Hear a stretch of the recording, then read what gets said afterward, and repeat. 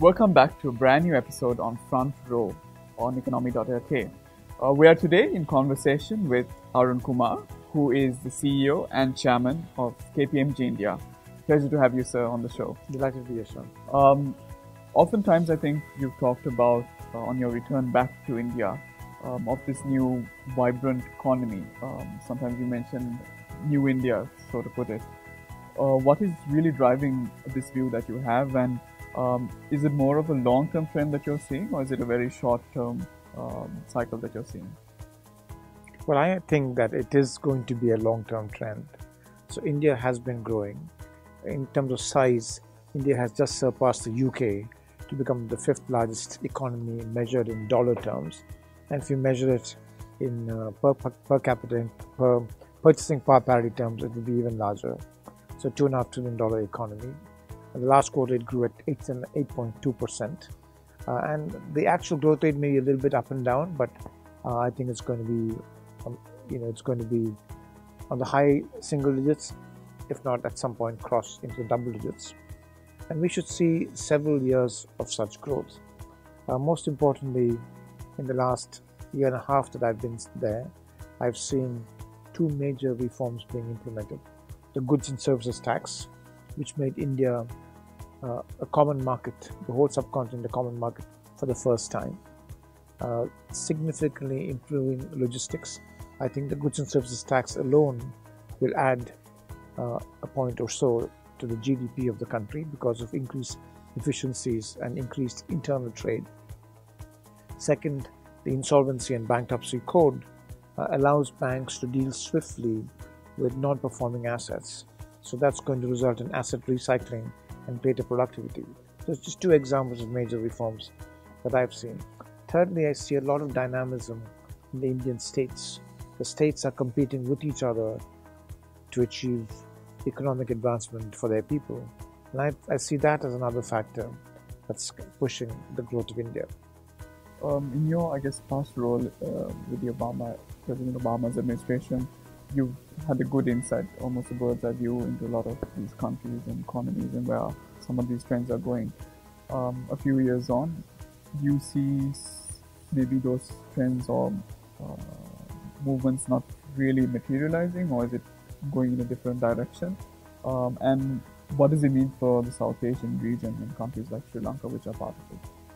So in the Obama administration, there was a big focus on Asia. So it was called the Asia Rebalance. The president decided to increase the focus on Asia away from the traditional focus in the Atlantic.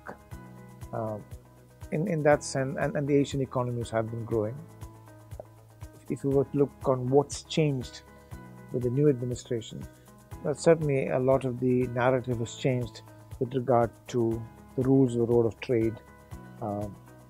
They've been emphasizing what they call fair trade in addition to free trade, and that's aimed quite a bit at China.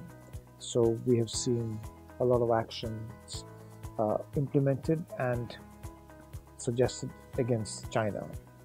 If I were to look at South Asia, though, we've not been in the mainstream of any of that kind of discussion. We may have some collateral damage, but I think that's really minor. If anything, I think there's an opportunity for South Asia to engage more bilaterally with the United States, given that the current administration is more focused on bilateral agreements than multilateral agreements.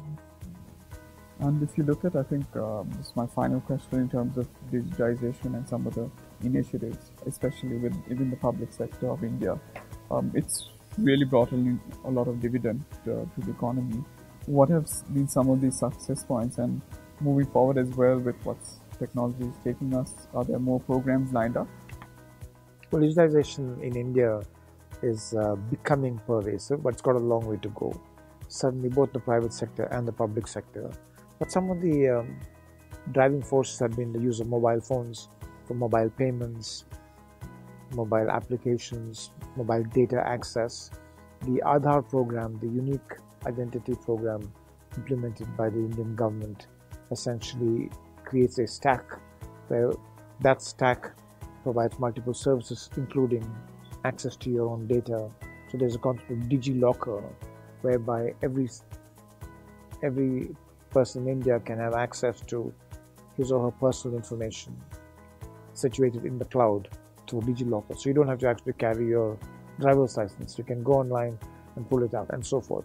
So I'm seeing very imaginative and thoughtful approaches to digitization, whether it's in the area of online permitting at the state level, which helps ease of doing business, or whether it's in the financial sector.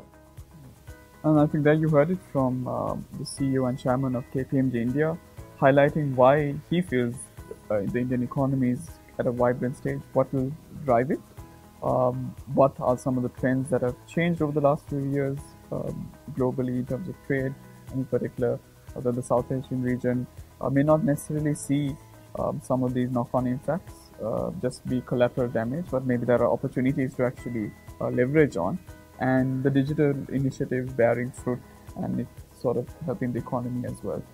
So thank you, Arun Kumar. Sure. Pleasure to have you on Front Row on Economy.lk. Thank you. Stay tuned for future episodes like this.